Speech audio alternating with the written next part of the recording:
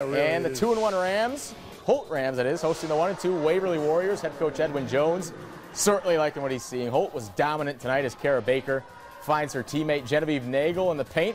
The easy bucket to make it a 30-point lead at that point, and then they're getting out and running. Allison Metzger finds Rayma Dozier. Back to Metzger for the easy layup and two, and then again running on the break again. Anaya Darden finds Nagel on the block for another easy score. Holt will go on to win 76-51. They move to 3-1 now on the season.